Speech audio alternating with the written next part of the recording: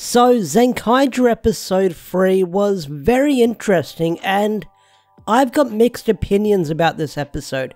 Some things I loved, some things I didn't love, and overall I'm stuck in the middle of did I like this episode or not. And it's hard to say because this episode, I had a lot of fun watching it, but there were some things I just wasn't feeling.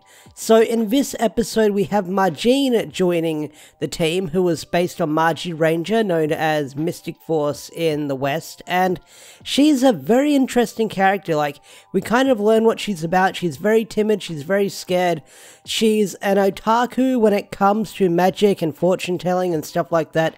So that's her little gimmick, and her gimmick is she does say in every sentence, so yeah, that's her gimmick. But I'm glad we got a bit of backstory with Magine in her introduction, because if you've been watching Zenkaiger since the beginning, you've seen her make cameos here and there, and she does recap what happens to her when she arrived in the human world.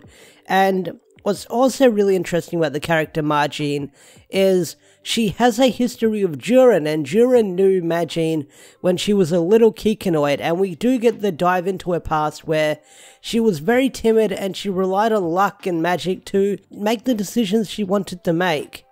So you're a minute into watching this review, hopefully, and you're probably wondering, what didn't I like about the episode? Well, I felt like the whole ice gag was overdone because almost every other scene, people are slipping and sliding and they're trying to stand on their feet. They're knocking each other over. And although it was funny the first few times, it did get a little bit, not degrading, tiring after a while, because it was funny the first time, wasn't funny the 10th time when everyone's slipping and sliding all over the place. I mean, it was okay here and there, but it felt a little overdone in some situations. Not only that, the background they used for the world freezing was not the best looking. You can tell this was done on a green screen, and it is very, very noticeable when they do some of the angles, because this is, I don't want to say generic green screen, but they could have maybe added a few more effects with the snowy background. Like, I understand, like, the city's turning into ice, it's freezing all over the place, it's becoming an ice age and stuff like that. But there are some shots, like when Zenkaiger, it's a behind shot of Zenkaiger, a behind close-up shot of Zenkaiger when he confronts the bad guys, and because they're using the same green screen just on different angles here and there, it's very noticeable on some shots. I mean, if you go back and watch the episode, you can notice that some of the shots or some of the green screen effects they use for the ice world stand out like a thumb. And I understand why they're doing it, because it's green screen, you can't freeze all of Tokyo for this, but I don't know, maybe they could have added some sort of like icy wind effect or snow effect just to make it seem a little bit lively here and there. But some of the shots, like I said, the over-the-head shot and some of the wide shots here and there, the green screen of the ice background is very, very noticeable. Like, they could have had some extras in the background, maybe to make it pop out like a little bit, but oh well, it is what it is. I mean, I'm bitching about the smallest things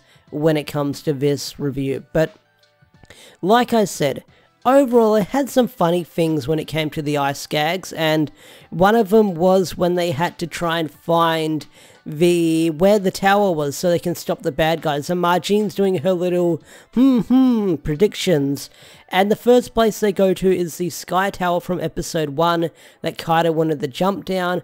Then they go to the sauna, then they go to a haunted house. Like, they're the gags you get, but when they go to the haunted house, I was expecting that Durin, the old man who would have been frightened of a ghost, would have popped it in the face just for the lols. I know that's a horrible thing, but I was wondering if that's the joke they made, like he would like attack it in self-defense. I don't know. Am I a horrible person for making that joke? I don't know, but yeah. But what's also really fun is Magine interacting with Gowan, because Gowan kind of calls bullshit on her fortune telling and her prediction, saying it's a load of shit. And I love how expressive these robots in these suits can be, because Magine, she's like puffing up her shoulders and she's moving around. Like, for a person in a suit, these guys can be really expressive. So I like it when she tries snapping back at him, saying, well, if you haven't heard of or seen these people I'm a big fan of, then you don't know if it's real or not, so shut your mouth. So Magine eventually joins the team, And we do get the gag of not a minion getting shot or a bad guy getting shot, but Magine shooting herself in the face when handed these, the Gatling henshin device. I forget what it's called already. I apologize. They have complicated names. I can't remember them every week, but, yeah, she shoots herself in the face, so that's a running gag they keep doing. I mean, it would have been sort of funny, maybe funny again if they shot a bad guy, but it was kind of out of left field that Magine would be like a klutz and shoot herself in the face with the henshin device. So that's the gag they're doing. I think we've got one more ranger to do it with, and maybe it's over. Who knows? Maybe they'll keep doing it, but that's the running gag they've had since recruiting new people. But Magine's powers are very, very interesting because she can use all kinds of magic abilities, and I haven't seen Magi Ranger, and I can't remember much of Mystic Force, but Magine's powers, when she transforms, she's able to turn herself into dark magical hats from Yu-Gi-Oh! Or dark magical cups, and she can teleport from place to place and trick the bad guys, and that was a cool visual. She can make a magical force field shield. And when she turns into a Zord state, she turns the bad guys into a snow cone. That's right, a snow cone, so they defeat them. So the bad guys destroyed, and Magine joins the team, and the episode ends with Magine doing her fortune telling, and you see glasses in her crystal ball, alluding to Vroom, the blue Kikinoid, to join the team next week.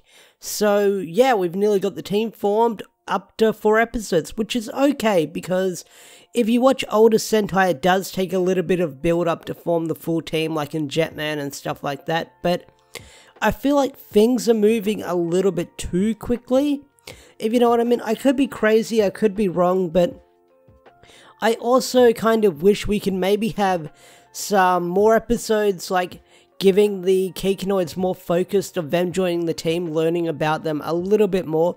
I know we're going to get more focused episodes on them later down the line, but maybe they could have made some of these episodes 2-parters or something like that, because the pacing seems alright here and there, but I don't know, maybe I'm being a little bit nostalgic, wanting like longer build-up episodes for Rangers joining the team and stuff like that. So overall, I think it was a pretty average episode. I mean, it wasn't as good as the first 2 episodes, but I did enjoy it, and I still have mixed feelings about it, because the gags were a little bit distracting, because they kind of have it in your face with everyone slipping on ice, and then the visuals were a little bit distracting. I mean, the ice green screen is the only thing that I found distracting. Everything else, like the fight scenes and the Zord scenes, is pretty cool.